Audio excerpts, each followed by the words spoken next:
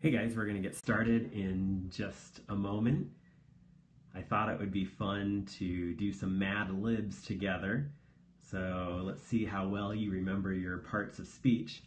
I've made my own Mad Lib at wordblanks.com, and I will be able to fill up our own. Monkey. Everybody always picks monkey for a word, don't they? So let's do this. We'll see how our story comes together. So now here's the thing. Whenever I do Mad Libs, when I do it with students or friends or adults, the more descriptive and specific your word, the better. Try to think of a word that nobody else would think of, because that will make our story turn out better. So adjective already, you see clunky, that's a good one. Clunky it is. So next is a noun, which would be a singular noun.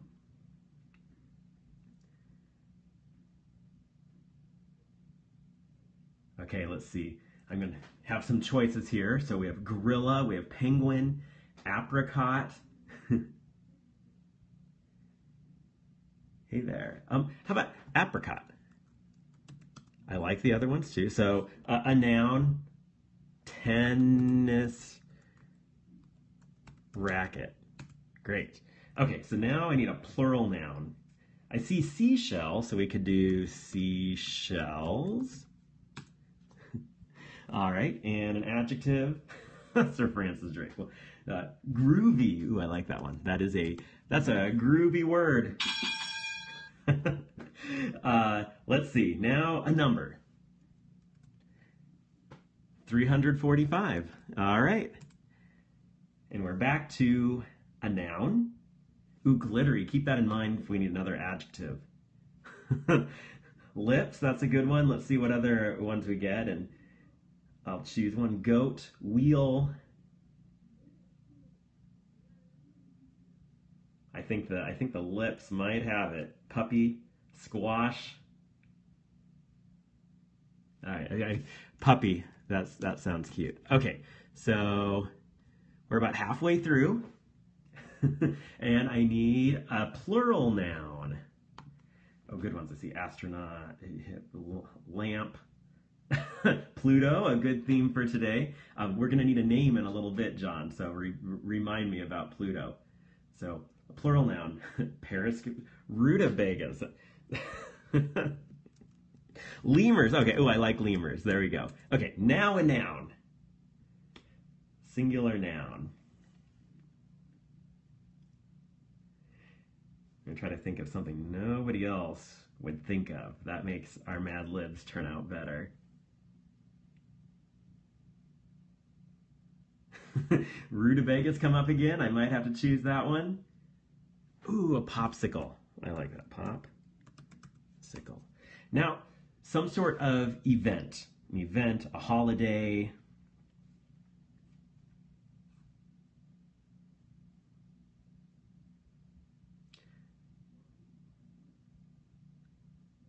Summerfest.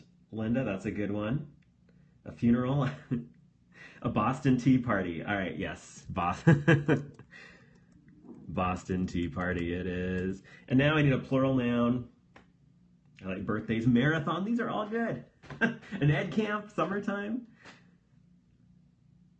Inauguration. Yes, yes, yes. Okay, so we're looking for a plural noun.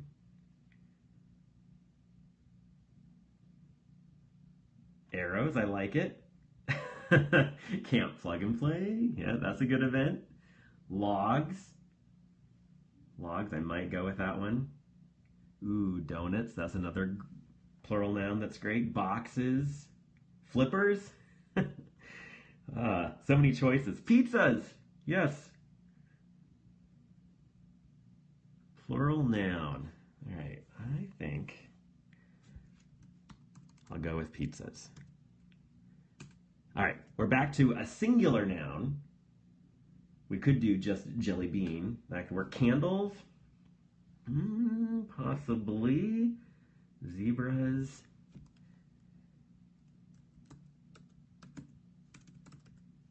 Let's do candles. All right, now I need a first name. Kind of a funny first name would be great.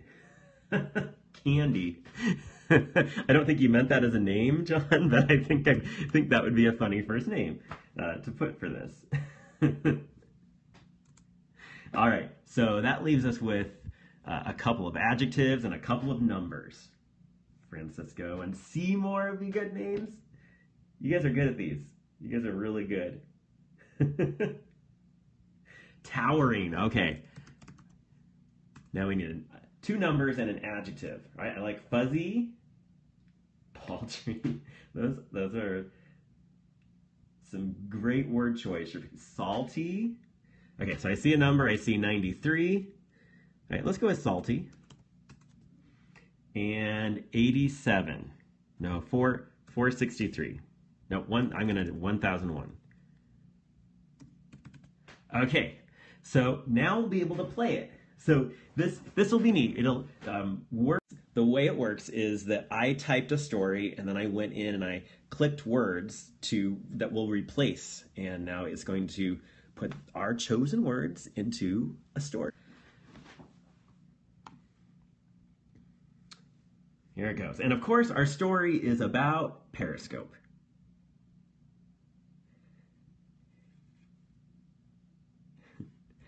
Okay, so let's see how this turns out. If you think something's funny, give it hearts.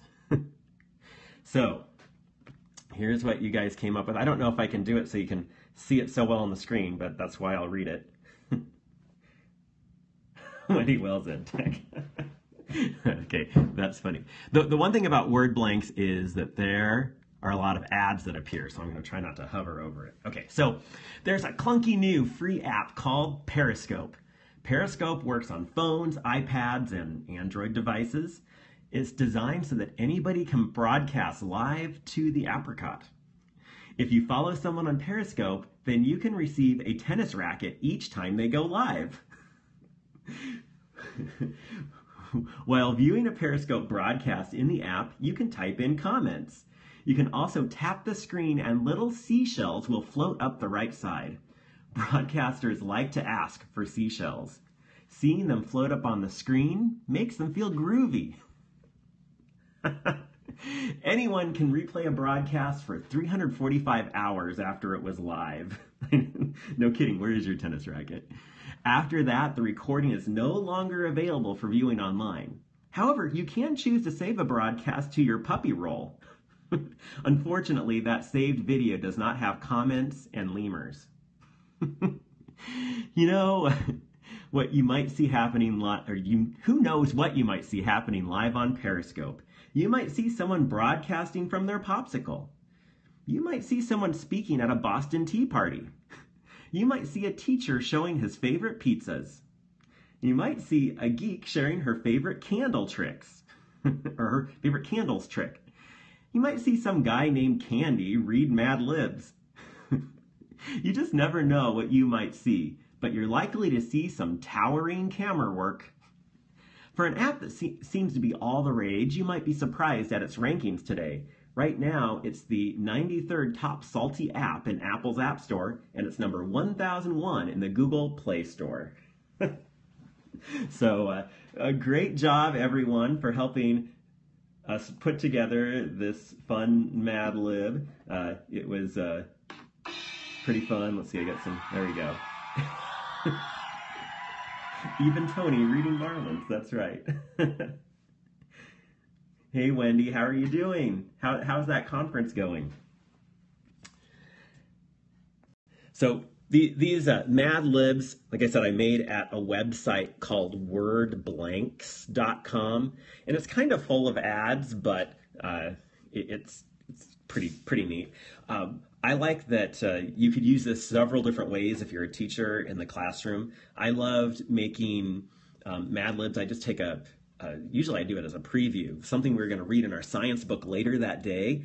I would take that paragraph, paste it into a Mad Lib and replace, certain words. And then it was really fun for students to, after lunch or in the morning, kind of have that funny paragraph. But then later on in the day, when we read the real paragraph, they really got into it. It's like, oh, remember what it said this morning? Oh, that's what it's really supposed to say? So that's pretty fun.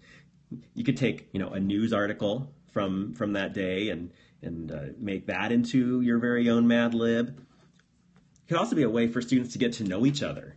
They can write a paragraph about themselves and turn it into a Mad Lib kind of story, and that would be fun to get to know each other that way.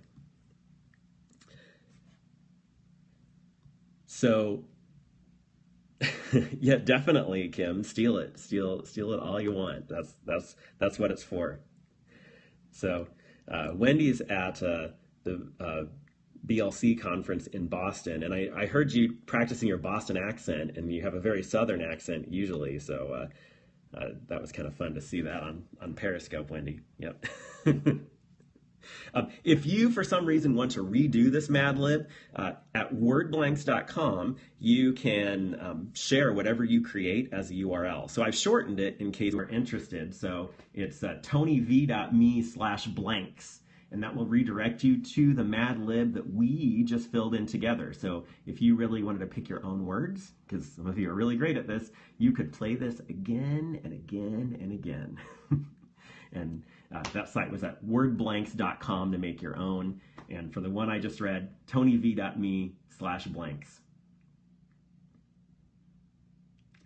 So thanks for joining me tonight. And as always, I will see you later.